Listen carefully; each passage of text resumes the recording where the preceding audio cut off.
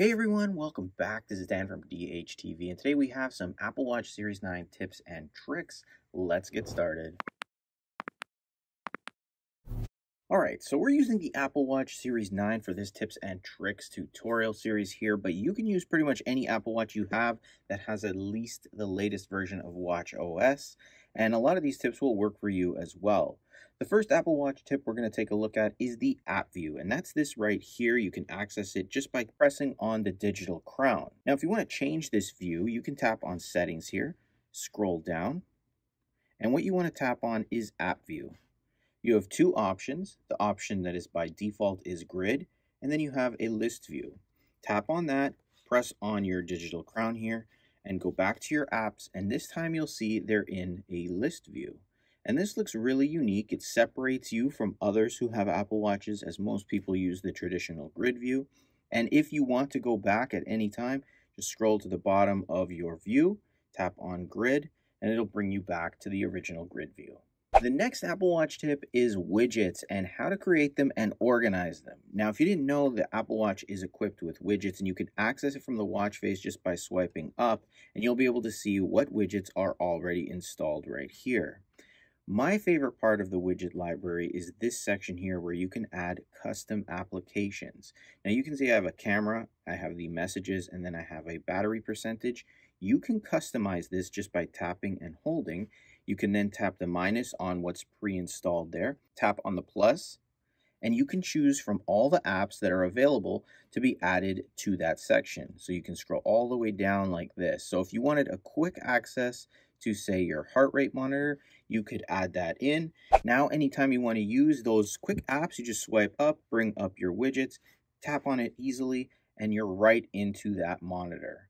Additionally, you can access the widget library from the apps page of your Apple Watch, and you just want to pull down from the top, and it takes you straight to those apps. You can still see all of the widgets as well, but if you want to change any of the widgets here, you can tap and hold on them, tap the minus to delete any you don't want, and then tap the plus at the top here if you want to add any new widgets to that library. We'll just tap on astronomy and then tap to confirm it, and we've added that in. Tap done, and now that's been added to our widget library on our Apple Watch. Now, tying in a little bit with the widget library is a cool feature, and you can see I have a camera here. This feature is actually going to allow you to control your iPhone camera with your Apple Watch, and I've used this quite a bit when filming from a distance. So basically how this works, first off, I'll show you right here. We're just going to remove that camera icon.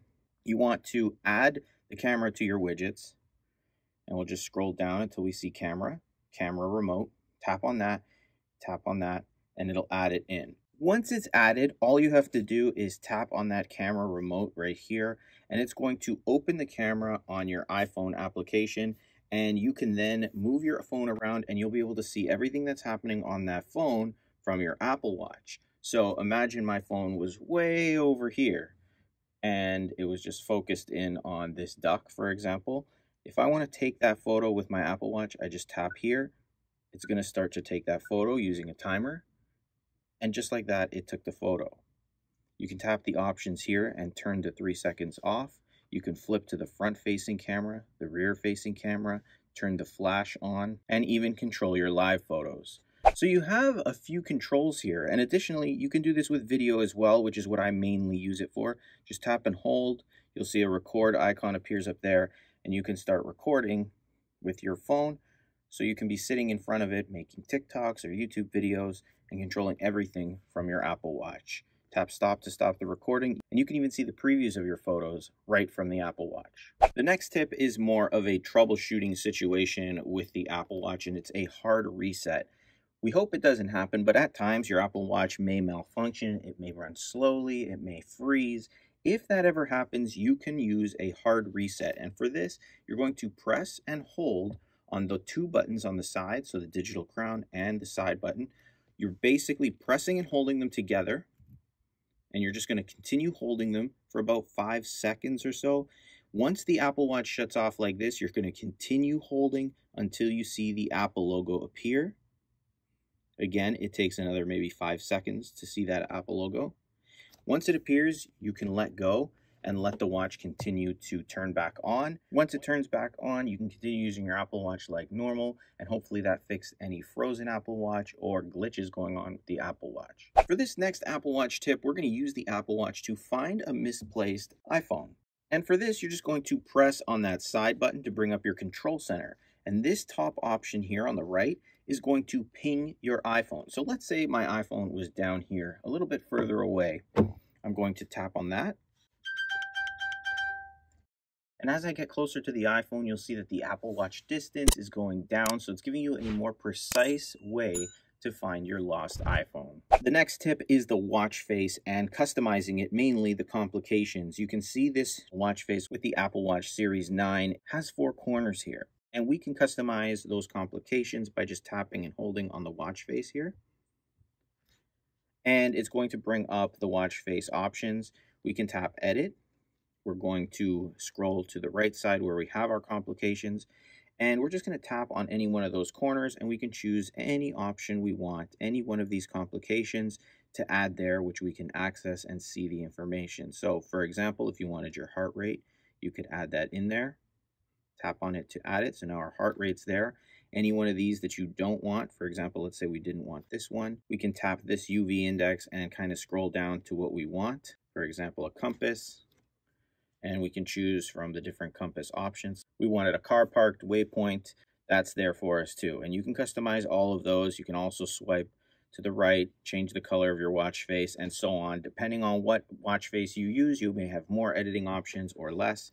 When you're done, you can just press on the crown again, and now all those 4 complications that we wanted are there for us, and we can access them simply by tapping, and it's going to open that up for us. Now, as we use the Apple Watch, obviously we're going to get notifications. They make sounds, they beep, they light up the screen.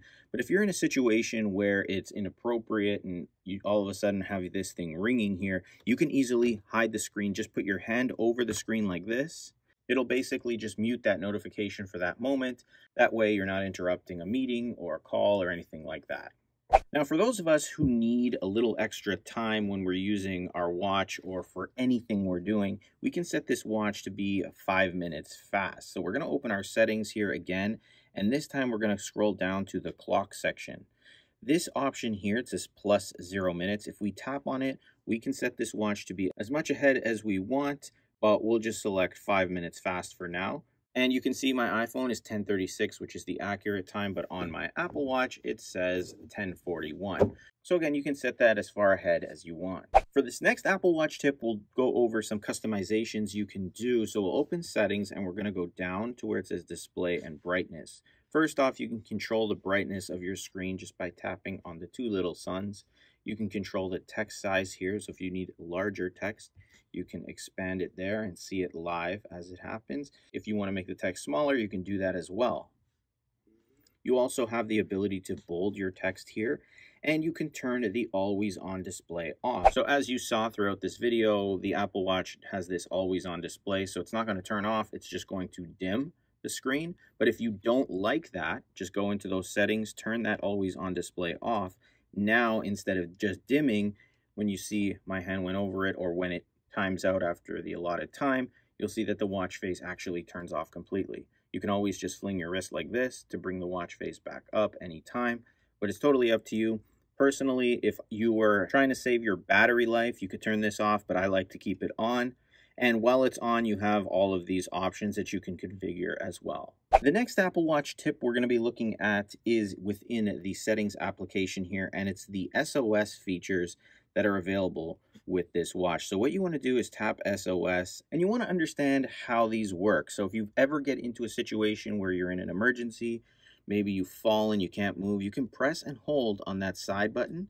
It's going to bring up some emergency options here. The main one you would focus on is the emergency call. You would swipe it to the right.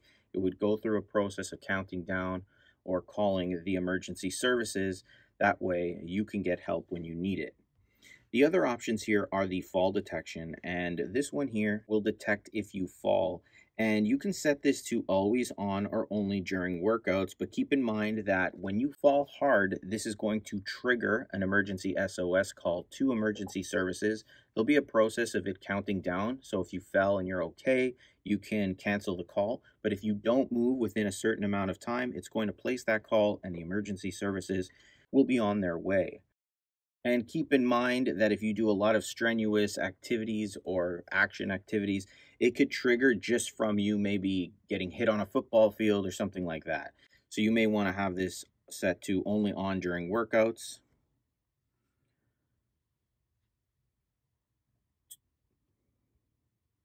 To avoid any kind. The next one is crash detection, very similar to the fall detection, except this one is going to reference you in a car crash. If it detects a car crash, it's going to do that same thing. It's going to start a countdown, an alarm, and all that stuff again, just like it did if you fell. But if you don't stop that alarm, it's going to initiate the call, and emergency services will be on their way to help you. So it's good to know where this is and how to use it. It's the side button to access it yourself, or you can have those features on if you're in a crash or have a hard fall, and it can then call them for you. So those were some Apple Watch Series 9 tips and tricks that you can use to get more from your Apple Watch. But if you're looking for an even more detailed tutorial, you should check out my How to Use the Apple Watch Series 9 video. The link is in the description, and it's also included in the full Apple Watch Series 9 tips and tricks series, so check it out to learn more. If you have any questions, feel free to ask in the comments. I'm happy to help you out. But if you enjoyed this video, hit that like button and subscribe to the channel. Click the bell notification box to be notified when I post new videos, and I'll see you in the next one.